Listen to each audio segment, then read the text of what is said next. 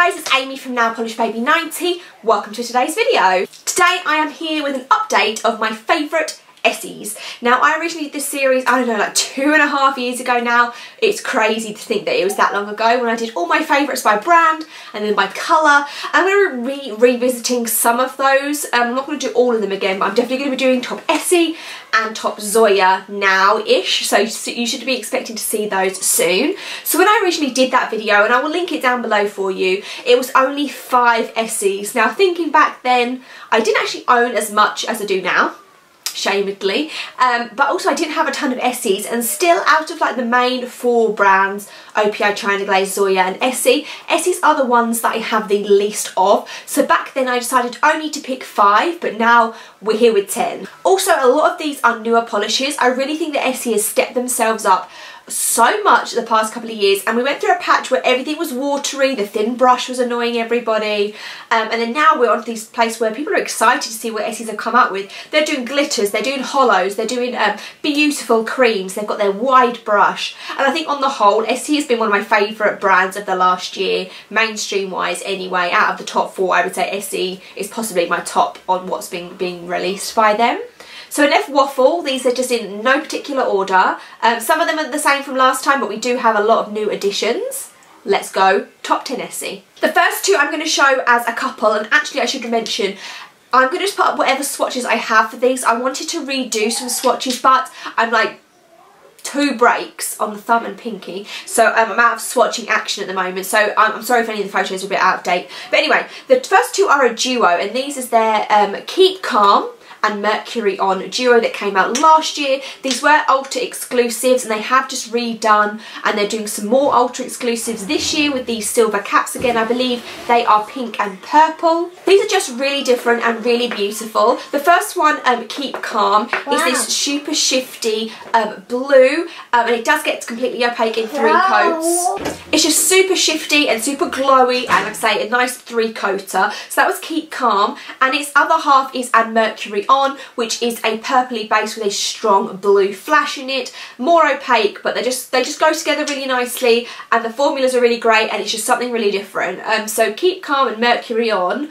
were number 1. We're counting them as 1. I know that's cheating, but I couldn't just pick one.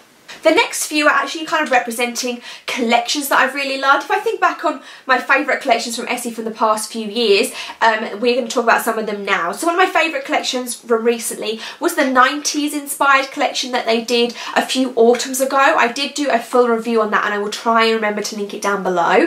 But out of that collection, my favourite was Girly Grunge, and it's just this really weird purple metallic, but it's not too silver. It dries really, really beautifully like a cream. Sometimes you find with metallics they can be a bit streaky and a bit like fall into the ridges of your nails, but this was just a really good standout where it was beautiful formula and a different colour from them. So that was Girly Grunge, and that is just a 2-coater. Another collection that I really loved was a French inspired collection, and I have 2 from that, and I will try and remember to link that video.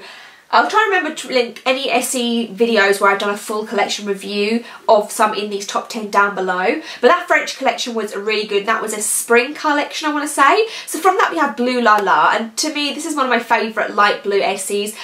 It's tops Bikini Sotini for me, just where it is just a beautiful, beautiful pastel blue. It's going to be a 3-coater where it is so heavily white based, but really, really great. And I think, because we in the UK actually got the wide brushes, yeah, I've got the wide brush on this. The wide brushes a lot earlier than the US, and I really think the wide brushes make the applications of things much better. So say if you got a polish that was originally released with a thin brush but now with a wide brush, you may be able to do less coats with the wide brush, if that makes sense. And also from that collection we have Baguette Me Not, which is pink with a dash of purple in there, and it's white based but not as pastel as Blue La La. Blue La La, you can see, is a lot more white based, but again just a really nice pastel, and this one for me was only a 2-coater. So yeah, those 2 collections, the 90s and the French one, definitely some of my favourite collections ever. Another collection that I really enjoy, not my top favourite, but one that I really enjoyed, was the Galentine's collection, where they released polishes with these funky labels and they brought back some glitter toppers, and that's one of the ones we're going to be talking about today. This is Sparkles Between Us, and this is just fuchsia glitters, but they are in a variety of sizes with some silver micro glitter in here. I just loved the fact in general that they did a glitter toppers, I think it was 3 glitter toppers. I love the collection, the idea of it. Overall it was really great, and from the 3 glitter toppers, this one is my favourite. It looks great. I think I wore it over a blue, I'm not sure, but this would look great over a blue, and it looks like great over white and other pinks. I think I wore this over like a peach, but I'm going to wear it over a navy blue now, just giving myself that idea because that would look amazing. So that one's Sparkles Between Us. So I've included these two both in the top, and they are very, very similar. So it's the original OG of After School Boy Blazer. This is just a classic Essie. Throughout the times and the ages, you will hear people talking about this, and it's a beautiful, almost black blue. And this one, I believe, has got the old brush on it, because I've had this bottle for quite a while. No, this one's got a wide brush too. Obviously in the UK we just got the wide brush super early compared to the US for some reason. But After School Boy Blazer is just a staple. I couldn't get rid of it out of the top 10 just because I love it so much, even though it's a bit strange probably having the 2 of these in. So this one is Booties on Broadway, and this one came out last autumn in their New York inspired collection, and it's like 1 or 2 drops lighter than After School Boy Blazer. A lot of people were saying they liked Booties on Broadway more because it is a little bit more blue and not as easily mistaken for black as After School Boy Blazer was. But Booties on Broadway was a 2-coater. Yeah, I just needed them both. You probably don't, but I did. One from the other video that I did, and still a favourite for me, is No Place Like Chrome. This is a beautiful silver chrome finished polish.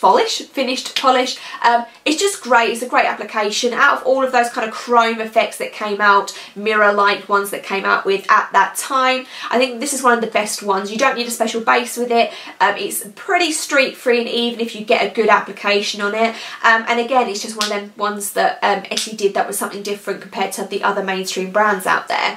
So No Place Like Chrome, and that's going to depend on your application. You might just want to go over it a 3rd coat just to get the streaks out if you had any, but if not, it will be a 2-coater. A polish that people kept going on and on and on at me about for a really long time was Beautiful Horizon, and this came out in a collection that we didn't really get over here in the UK. You can pick up odd polishes now, but it was never released like in our drugstores, and for some reason Essie just doesn't appear all the time. We'll have like the spring collection till autumn sometimes. We don't get the bits in between. It's very strange. But this is a beautiful blue base with a strong red flash to it, and the whole of this collection will all like that very, very strong contrasting flashes. Again, something very different for a mainstream brand. So Beautiful Horizon was 2 coats, and like I say, if you're in the UK it might be slightly harder to find. I can't think where I found mine. I found mine in a really odd place. I can't remember. And the last one I think was in my last video. I didn't double check, but it's been a long time favourite of mine. This is Urban Jungle. Now this is a really great putty like neutral white grey. It's got like a little bit of everything, like a greyish maybe, should we say, like a really light greyish. I love it. I love white based polishes. I love creamy polishes, and when I think of Essie I always think of Urban Jungle, and I don't know why, so that must mean that it's a favourite for me. This is going to be a 2 or 3 coater. Mine's thickened up over time, so it could get opaque in 2 coats now, but love that. So those are my top 10 or 11 Essies, depending on how you want to look at it. Let me know some of your favourites down below. I will try and link those other videos that I mentioned. So I've got the Galentine's collection review, I've got the French collection review, I've got the 90s collection review, and I've got my previous video with my top 5 Essies. So I'll be doing this for Zoya soon, and then we might go through some of the other ones that I've done. Like I might do like redo top 10 hollow and stuff like that, because that is like come on so much since that time. So give me a thumbs up, subscribe, and I will see you soon.